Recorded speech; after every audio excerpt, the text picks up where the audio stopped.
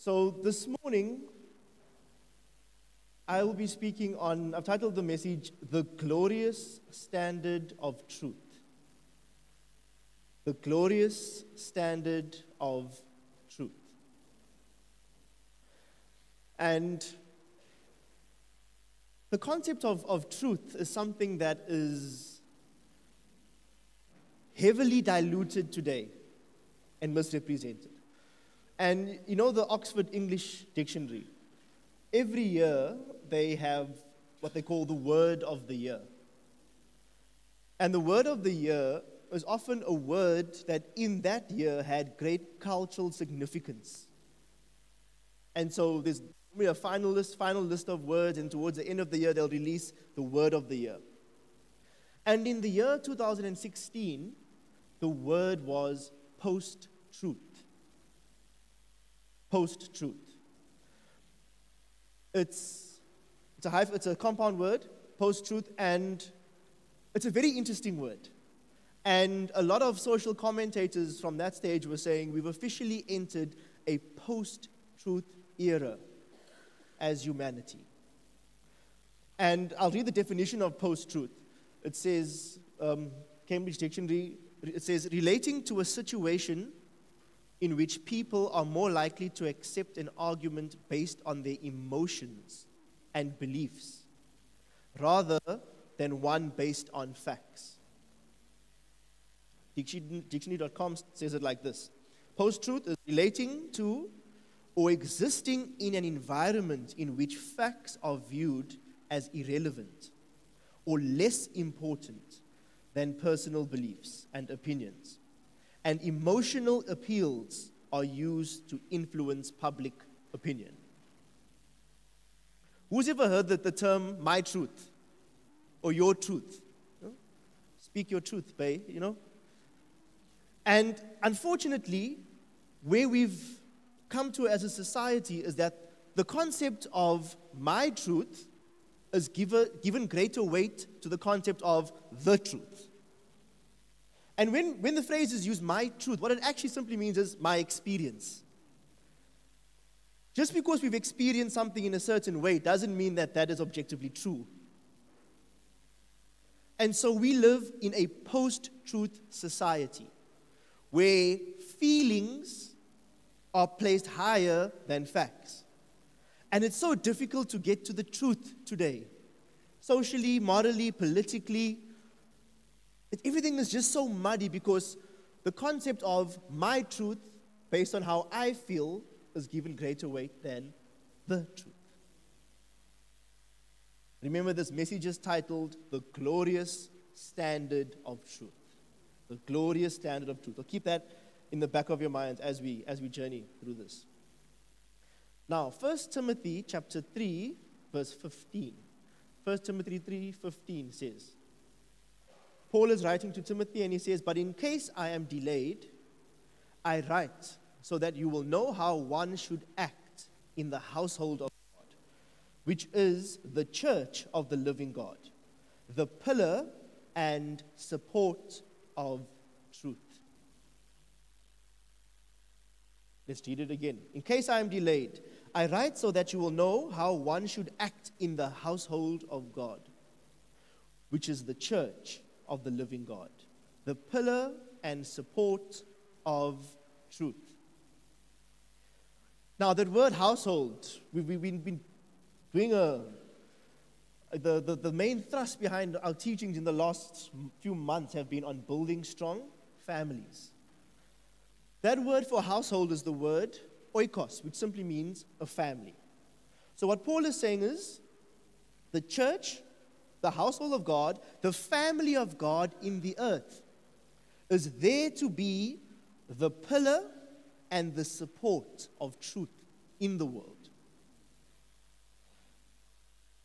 Now that word support means to prop up something or to support, and the root of this word means to be firm or immovable. To be firm or immovable. So our purpose as the church of Christ in the earth is to be a pillar. What do pillars do? They support. What we are supporting is the name of God, Father, Son, Spirit. As the church, we are the pillar and the support of truth. And again, that word support has something to do with something that's firm, solid, unbreakable, immovable. So it's not an easy task to be the pillar of truth in a post-truth world. Now, what is truth? Now, the Greek word aletheia simply means what is true in any circumstance, or what is true in any matter under consideration. Simply put, it means truth does not change depending on circumstance. It's something that's objectively true, objectively stands on its own, regardless of any external influences. The objective truth. So this Greek word for truth, aletheia, has to do with the objective truth. It's truth all by itself. It doesn't need us to validate it as truth. It is just the truth. Jesus clarifies exactly what truth is in John 17:17. He says, sanctify them in the truth. Your word is truth. Your word is truth. So when we say this, that we as the church are supposed to be the pillar of truth, we are saying we are supposed to be this pillar of the Word of God in the earth. We are to become a living embodiment of the Word of God in this world. John 1:1, in the beginning was the Word was with God, and the Word was God. So the Word is not just something that is written about God, but the Word is God Himself. So again, we can reread 1 Timothy. We are to be the pillar of truth. We are to be the pillar of God Himself in this world. Because God and His Word are one, and His Word is truth. So to be the pillar of truth is to be the very pillar of God's presence in this world. John 14:6, Jesus said, I am the way, I am the truth. So this tells us that truth is not just something we ought to declare, but truth is something we ought to become. Remember, Jesus is not just our Savior, He's our standard. He's our pattern. So of Jesus saying, I am the truth, as sons of God in Christ, we are to become the truth. So again, truth, being this pillar of truth in the world, is not just about going around and trying to correct every injustice or immorality, but it's about becoming a standard through our lifestyles in these environments. And that is our declaration, that we are an immovable pillar of truth in this post-truth world. Amen.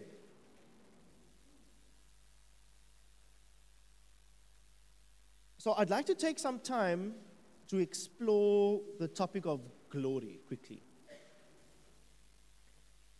Because being the light of the world and being the pillar and standard of truth, we've got to understand how glory works.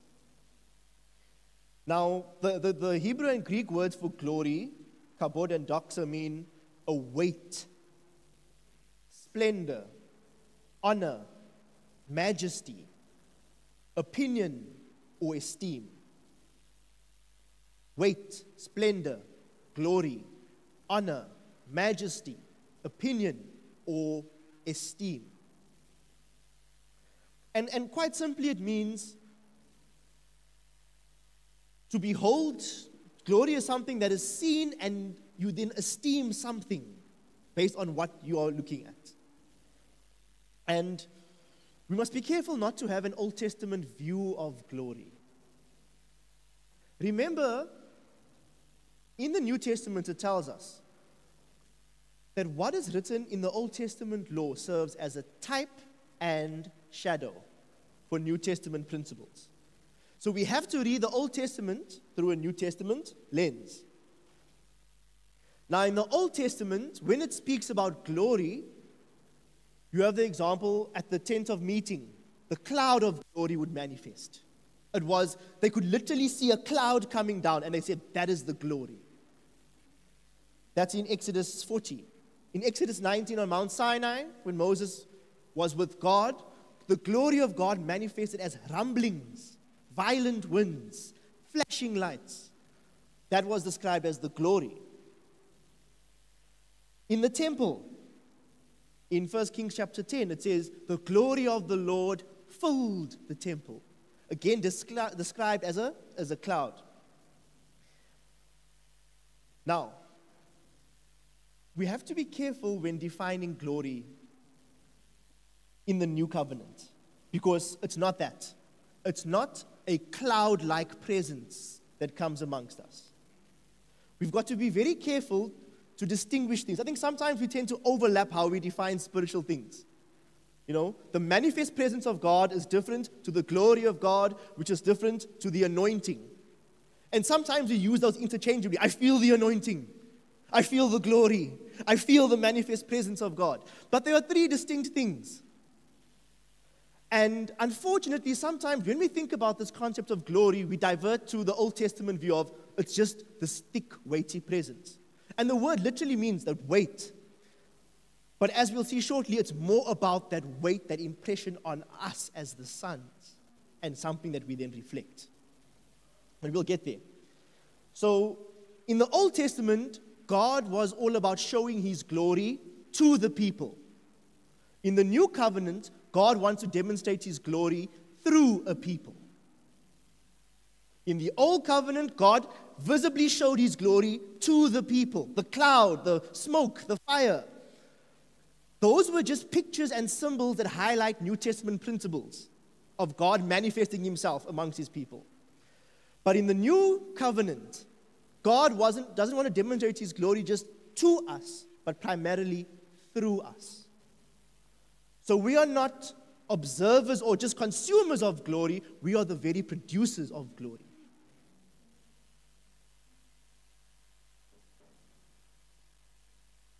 Are we all good on that point? So we must just be careful that we do not have that view of glory, that it's just some kind of presence. And those pictures were used in the Old Testament just to highlight the fact that God manifests Himself amongst His people. Now, glory is something that is native to the earth. Isaiah 6 verse 3 says, the angels are speaking. It says, and one angel cried out to another and said, holy, holy, holy is the Lord of hosts. The whole earth is full of His glory. Not the whole heaven is full of His glory. I know we sometimes refer to heaven as that's glory. That's glory land. Angels are not saying heaven is full of your glory. They're saying the earth is full of your glory. Habakkuk 2:14, the prophet says, for the earth shall be filled with the knowledge of the glory of the Lord, as the waters cover the seas. The earth shall be filled with the knowledge of the glory of the Lord, as the waters cover the seas. What percentage of the sea is covered by water? 100%. So this is saying that as the sea is full of water, so God's glory is going to cover this earth. That's an end-time prophetic picture of the mature church. So glory, if angels want to observe God's glory, God's splendor, God's majesty, God's character, they're not going to find it in heaven because they can't look at Him. They have to look to the sons of God in the earth. Look at this, Ephesians 3:10. Paul is speaking about the purpose of the church here again, and he says, so that the manifold wisdom of God might be made known through the church to rulers and authorities in heavenly places. The manifold wisdom of God might now be made known through the church to rulers and authorities in heavenly places. So we are not just called to be the pillar and standard of truth to this visible world.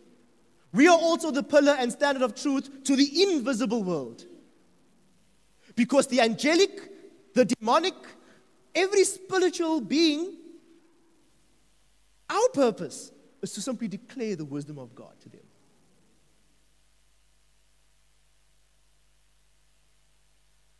So I mean, it's not just about us. I mean, when we imagine if we're dragging our feet when it comes to our sonship and our development, the angels are looking at us and like, come on now, I want to see more of God, and you're preventing me. So our representation in our sonship is more than just this visible world.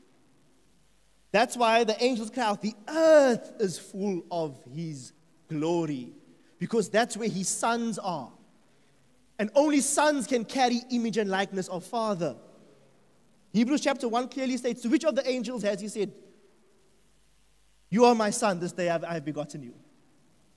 So the whole angelic realm, they're not sons of God. They can't carry nature and image. And part of our job as the church is to declare His glory to both the visible humanity, fallen humanity, as well as the invisible. Everybody say glory. Glory. Now, let's look at how this played out in the life of Jesus. John chapter 14, verse 13 says, and whatever you ask in my name, this I will do, so that the Father may be glorified in the Son. So He's speaking to His disciples, and without going too deep in the context, just that end part, so that the Father may be glorified in the Son. So this highlights a simple principle that as the sons of God, our job is to glorify our Father. And by glorifying Him, it simply means putting His nature on display. To glorify God means to put His nature on display wherever we find ourselves. Because in doing so, we are portraying His majesty, the weightiness of His presence. So, Jesus says the job of the Son to glorify the Father. In John 14, verse 8 and 9, Philip said to Him, Lord, show us the Father, and it is enough for us. Jesus said to him, have I been with you so long a time, and yet you have not come to know me, Philip? The one who has seen me has seen the Father. How can you say, show us the Father? Jesus visibilized His Father. Our Heavenly Father is invisible. Our Heavenly Father loves this world and the people in it. We need to make Him visible wherever we find ourselves. So that like Jesus, we can say, if you have encountered me, you have encountered my Father. Because my life is all about putting Him on display. If you have seen me, you have seen my Father. And that's something that we're all endeavoring towards. That our thinking, our thought patterns, our perspectives, our behaviors may be reflective of who our Heavenly Father is. John chapter 1, verse 1 and verse 14. In the beginning was the Word was with God, and the Word was God. And the Word became flesh. Everybody say flesh. And dwelt among us, and we saw His glory. Glory as of the only begotten from the Father, full of grace and truth. We saw His glory. So again, they're not speaking about some cloud or some presence. They're saying, when we looked at Jesus, there was something emitting from His life. We saw glory. Glory is something that has to be seen. It's something external when we put on the behavior, the character of our Father. But it says something interesting. We saw His glory, glory as of the only begotten from the Father, full of grace and truth. Grace and truth on the inside equals glory on the outside. We don't need to ask God for glory so that we can reflect it. What we need to ask God is for grace and truth, and the result is the reflection of glory. Remember, we're speaking about being the pillar and the standard of truth in this world. So we know what truth is. Truth is the Word of God. So if we don't have the Word of God on the inside of us, we can't wing it and try and put on godly character. Glory is just a symptom of something that's residing internally. It's not something we can put on to say, okay, now I'm going to try and behave. It's when our lives are built upon the righteous standards of God's Word, then we reflect the glory. So there's no shortcuts to this. It's about a life that is consistently built on the reception and obedience to the Word of God. And as we engage and go along with that process, glory is emitted. So it says full of grace and truth, so full of the Word of God. Now, grace is a big topic. Last year, I did 4 very detailed sessions on the grace of God. And I'd encourage you all to have a listen to that on our YouTube channel. What is the grace of God? But just as a quick overview, 1 Corinthians 15:10 says, "But by the grace of God," Paul is speaking, "by the grace of God, I am what I am. And his grace toward me did not prove in vain, but I labored even more than them," the other apostles. "Yet not I, but the grace of God with me." So there's 2 principles there in 1 Corinthians 15. Paul is saying, I am what I am by the grace of God, meaning when I receive grace, it configures my identity, my sense of self. My sonship identity is configured by me receiving grace. He also says, I work, but not in my own strength. It's the grace of God working in me. So grace does 2 things. It establishes identity, and it empowers us for function. It establishes identity and empowers us for function. So it's not just the amazing grace that saved us. That is 5% of what grace actually is.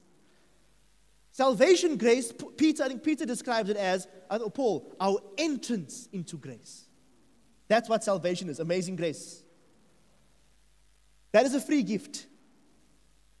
We don't need to work for it. It's a gift of God.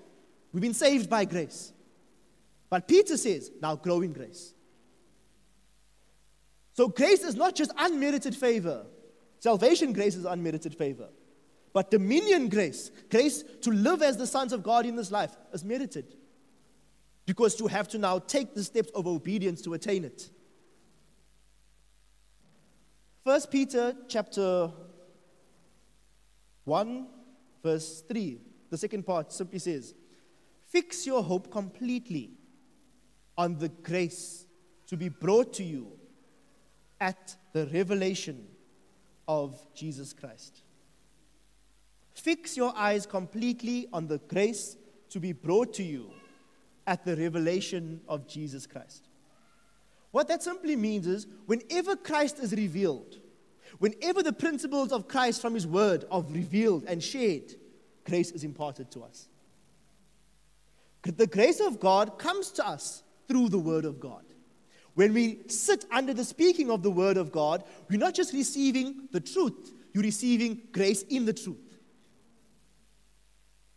But this is just a very basic summary, but please, I encourage you to listen to the full series on grace. So why are we speaking about grace? Because of Jesus, it says, we saw glory, but we acknowledge that glory is full of grace and truth. Full of grace and truth. So we need to be a people, like Peter says, he says, fix your hope completely, not on the glory, on the grace that is coming to you. So, and I've said this before, whenever we're sitting under the Word, You're not just listening to a sermon. You're not getting life advice on how to live this life victoriously. You're getting the grace of God. And that's our attitude we need to adopt. I'm sitting here, maybe I'm receiving facts, I'm receiving information, I'm receiving the word, but what I'm actually receiving is the grace. The grace of God locked up in the word. The manna locked up in the dew. Dew is a picture of the word of God. Every morning they had to go into the dew to collect the manna, the sustaining power. That's the grace. So we need the grace of God. Exodus 33:18. Exodus 33:18 says, Moses is speaking. Moses is talking to God. Moses says, I pray you, show me your glory. And he said, I myself will make my goodness pass before you, and I will proclaim the name of the Lord before you. And I will be gracious to whom I will be gracious.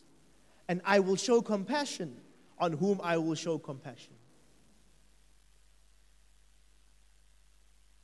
So Moses asked God, show me your glory. God didn't respond by showing him his glory. He responded by highlighting the principles of grace and truth. He says, I will pass by and proclaim the name. And we know the word name means nature, the truth about God. So he's saying, I'm going to pass by you and download truth. Because if you want to understand and see my glory, that's the internal component of it. And I will be gracious to whom I will be gracious. Another reading of that is, I will show or impart or bestow grace on who I will impart or bestow grace to. So this is just an illustration on how this principle works. If we are to be the standard of truth in this world, we need to show forth his glory. If we are to show forth his glory, we need grace and truth. Those are the two ingredients to become carriers of the glory of God. Hebrews chapter 1 verse 3.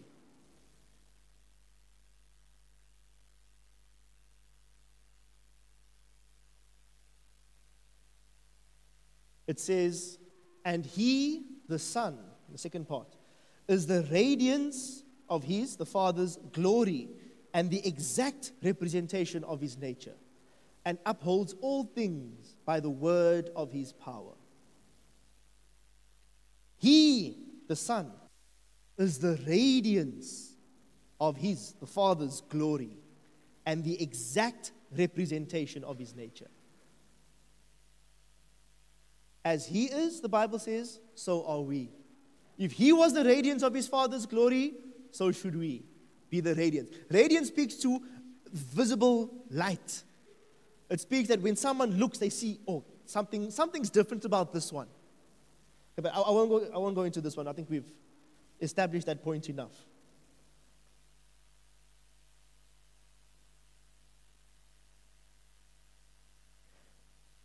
Now, we can grow in representation.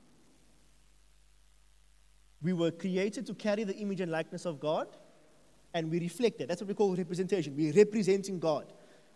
And we are to grow in this representation. James chapter 1, verse 23 says, verse 23 to 25, for if anyone is a hearer of the word and not a doer, he is like a man who looks at his natural face in a mirror.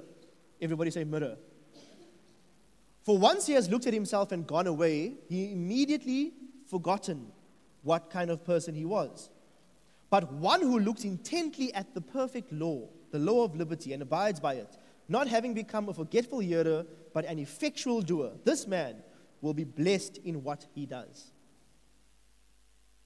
So James is comparing engaging the word of God to engaging a mirror. We can call this the mirror of the word of God. He's saying when a principle from God's word is revealed to us, it's equivalent to us looking in the mirror and saying, oh, I need to wipe this off my face. I need to wipe this sin, this habit, this mentality. And what James is saying is, if we look at this murder that's held before us and God's standard projected to us, if we look and see what's wrong, but walk away without changing, he says, we're just a hearer, but not a doer. But he says, for those who look intently to this law of liberty, when we stare into the scriptures and this mirror comes before us and we see, okay, I need to adjust this, this, and that in my life. When we make those changes, it says, he will be blessed in what he does. We receive the favor of the Lord. Now, so keep that picture in mind, the word of God as this mirror. Now, Paul says something similar in 2 Corinthians 3:18.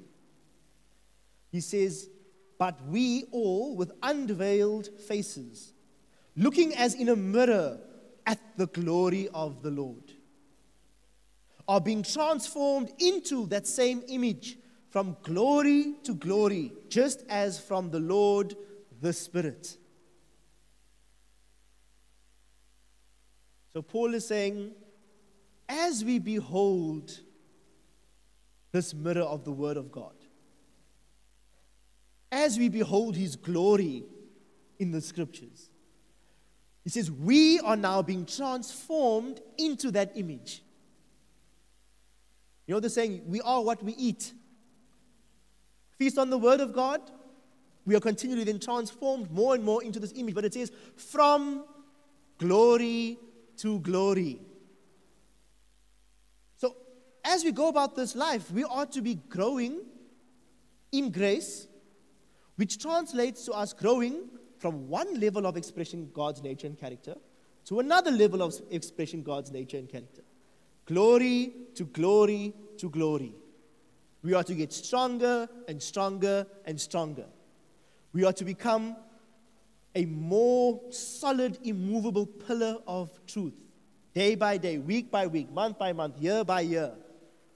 We are strengthening the pillar of truth in this post-truth world.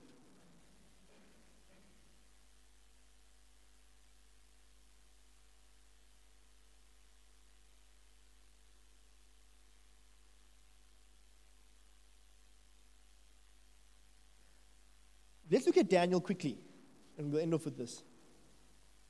You can skip over to the first Daniel slide. Now, the story of Daniel is quite a familiar story. The nation of Israel were taken captive, and they were dispossessed of their land, temple was destroyed, and they were taken into Babylon. King Nebuchadnezzar's king. And what the king does, some of the higher class citizens of the nation of Israel that were taken as captives, they weren't just menial slaves in Babylon, they were taken to the king's court. And they were treated like royalty in a sense. And we'll pick this up in verse 5. So remember, you're speaking about Daniel, they are exiled in Babylon, and he's not necessarily a lower class slave, so to speak, but he's been brought into the palace. Daniel 1:5, it says, the king appointed for them a daily ration from the king's choice food and from the wine which he drank, and appointed that they should be educated 3 years, at the end of which they were to enter the king's personal service. I mean, you can see this is a very high social status. This is literally whatever the king's eating, you will eat. Whatever the king's drinking, you will drink. And you'll be educated for 3 years. Better you get your degree in thinking like a Babylonian. So what was this? The Jews had their own customs when it came to eating, own customs when it came to drinking. And when it came to knowledge and truth, they had their own system. So as comfortable as this picture looks, it's actually taking someone who lives by a standard and trying to dilute it.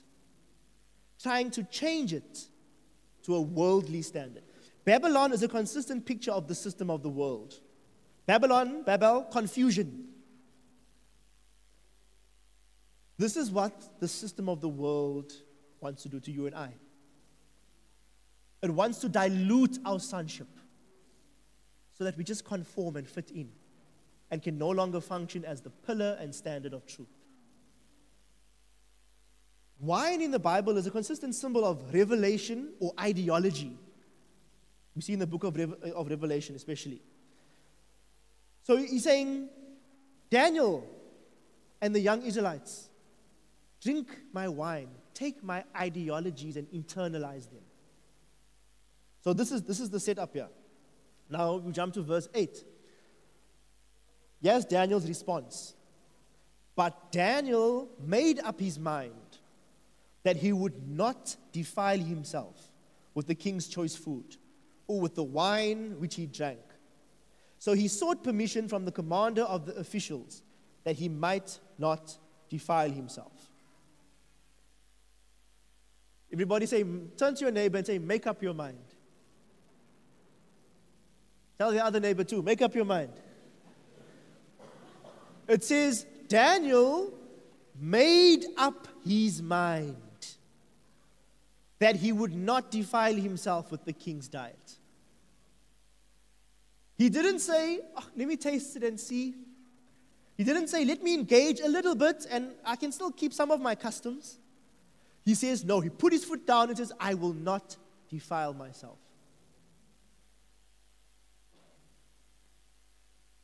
And so, this caused some tension because the servant of the king who was in charge of all these young men, he would be killed because he's not carrying out the king's orders. He's saying, you must eat this. Daniel's saying, no. So then there's some verses where this guy is now worried. He said, the king will have my head if you don't follow on through with this. Pick it up in verse 12. This is what Daniel then proposes to this governor. He says, please test your servants for 10 days and let them give us vegetables to eat and water to drink. Then let our appearance be examined before you, and the appearance of the young men who eat the portion of the king's delicacies. And as you see fit, so deal with your servants. So he's saying, keep your biryani and your wine, just give us water and vegetables. And then he says, after 10 days, come and inspect us and compare our health, how we look, to all the others in the king's court who was eating of the king's delicacies. But he says something scary. He says, and as you see fit, so deal with your servants. Meaning, if after these 10 days we look all worn and withered, you'll most likely be executed, which means you'll most likely execute us before you are executed yourself. So he's saying, see what happens afterwards. Verse 15. At the end of 10 days, their appearance seemed better, and they were fatter than all the youths who had been eating the king's choice food. So we see that at the end of these 10 days, they looked better. They looked better, they seemed better, and they were fatter. And then in verse 17, it speaks about Daniel and his friends. Now after this thing it says, as for these 4 youths, God gave them knowledge and intelligence in every branch of literature and wisdom. Daniel even understood all kinds of visions and dreams. So what do we see? We see the favor of God and the wisdom of God come upon Daniel because he refused to dilute the standard of sonship. He refused to defile himself, in his words, with the ideologies, with the worldviews of Babylon. And what seemed like a setup for death, we actually see his promotion. And it's encouraging Because sometimes when we are confronted with a situation where we have to fit in with the world or stand up for God's standards, it may seem like, hey, I'm going to die, in the sense that I'm going to get cancelled. People will never look at me the same. My reputation's at stake if I stand for God and do not just fit in. But what we see, when we take that courageous step of obedience, promotion comes from the Lord. We increase in grace, wisdom, strength. And we far outperform those who submit to the ideologies of the Babylonian system.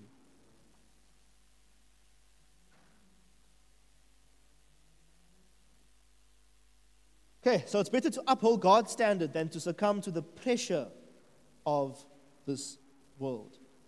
Now, we skip chapter 2. That's when Nebuchadnezzar has the dream and the interpretation, and Daniel's promoted to the head of those who interpret dreams. Fast forward to chapter 3.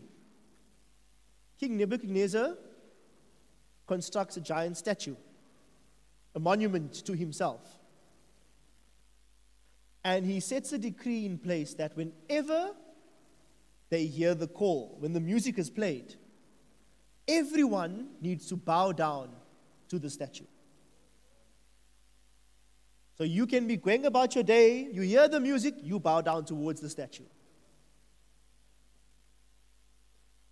Daniel, or rather the three friends, Shadrach, Meshach, and Abednego, refuse to bow down. So the three Hebrew boys, friends of Daniel's, they refuse. Again, what are they doing? They are not defiling themselves. They're saying there's only one God, and we are here as the pillar and standard of truth for this God. So we will not bow down to King Nebuchadnezzar. They don't bow, and the consequence of that is they are thrown into the furnace. So that was the punishment. When we know the story, they get into the fire and they're not burnt. Chapter 3, verse 25 of Daniel says, he said, look, I see 4 men loosed and walking about in the midst of the fire without harm. And the appearance of the 4th is like a son of the gods. So look at what's being exclaimed here. They threw these men in the fire for standing up for righteousness, and they were not burnt. And then when they looked closer, they said, no, we put 3 in, why is there 4? And they comment and say, the 4th one has the appearance like a son of the gods. Now, obviously, they had a plurality of gods in Babylon. So it's the god of the rain, god of fertility, god of this, god of that. So the king's comment by saying a son of the gods, that's just his perspective. We have multiple gods. But interesting, a pagan, king says, these guys stood for something. I put 3 in. I see the 4th one, and what I see is sonship. What I see is the standard of sonship made visible. So the appearance of the appearance of the 4th man, which many say is Christ, wasn't just about Christ coming to save them from the fire. It's saying that it's a picture of when we are in our fire, when we go through a trial, when people see us and they know, oh, we're going through this tough time, they need to see the 4th man. Amen. The glory of God expressed through sonship. So what King Nebuchadnezzar saw was 3 men in the fire, and he saw a 4th man, not necessarily saving them from the fire. Yes, they were saved by God, obviously. But that 4th man represents that in my fire, I will still be the pillar and standard of truth. In my fire, I will still reflect the glory of God. In the good times, we reflect His glory. In the fire, we are still to reflect the the glory of the Lord.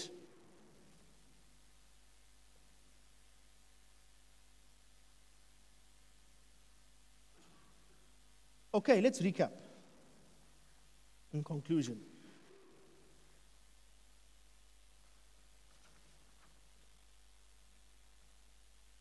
we live in a post-truth world. We live in a world where there's no agreed upon objective standards of truth. You do what's right in your eyes, you do what's right in your eyes, we carry on like that. But as the church of God, Paul instructs us that we are to be the pillar and standard of truth in this world. What is truth? Jesus says, your word is truth. We are to be the manifestation of the word of God in our midst. Like Jesus, it says, and the word became flesh and dwelt amongst us. We saw his glory, glory as of the only begotten, full of grace and truth. In our purpose of reflecting the glory of God, we need to ensure that we are positioned under the speaking of the word of the Lord, because that's truth going forth. And within that truth is the grace that we need. That grace configures our sonship, it establishes our identity, and it empowers us to do for God. We are by grace, and we work by grace. That like Jesus, we can say, if you have seen me, you have seen my Father. The glory that I'm portraying is because of the grace and the truth on the inside. Glory is something that we can grow in. We are to go from glory to glory. Whenever we behold the mirror of God's word and see what needs to be adjusted in our lives, when we make that change, what we are doing, we are going from glory to glory. That reflection of glory is not just for the visible world. We are called to reflect glory to powers and authorities in heavenly places. The earth will be filled with the knowledge of the glory of the Lord. Amen. Amen. Thanks.